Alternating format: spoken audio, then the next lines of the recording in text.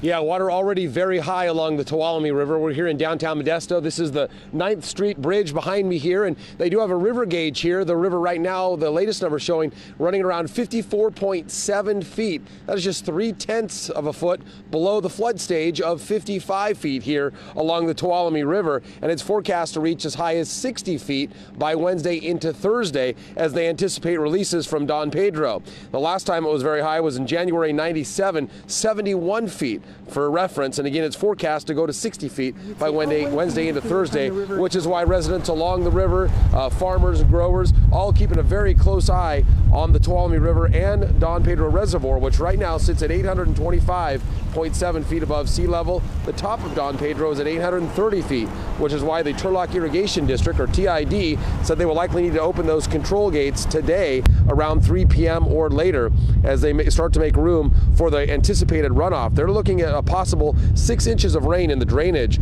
for Don Pedro. And they say if that comes true, they will need to open those control gates and they can expect a rapid rise in water levels along the Tuolumne River. It's really scary now because when you see it in the summer, it's really low and stuff like that, and there's islands in between. You know, they have to save a couple of people already from here. There's actually a big island right there. It's really there big all one. year long. Trees, bushes, everything grows on it. You don't even see it now. And coming off the drought year, it's been some time since residents along here have seen the river this high, and that is why they're asking folks to prepare now as the water is high and is expected to go much higher, especially with the probability of those releases coming out of Don Pedro. There has been an evacuation center open at the Stanislaus County Fairgrounds at the Turf Club building.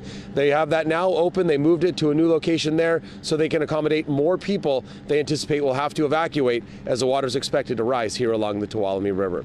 We'll keep an eye on it for you. We're here in downtown Modesto along the 9th Street Bridge. I'm Brian Hickey, KCRA 3 News.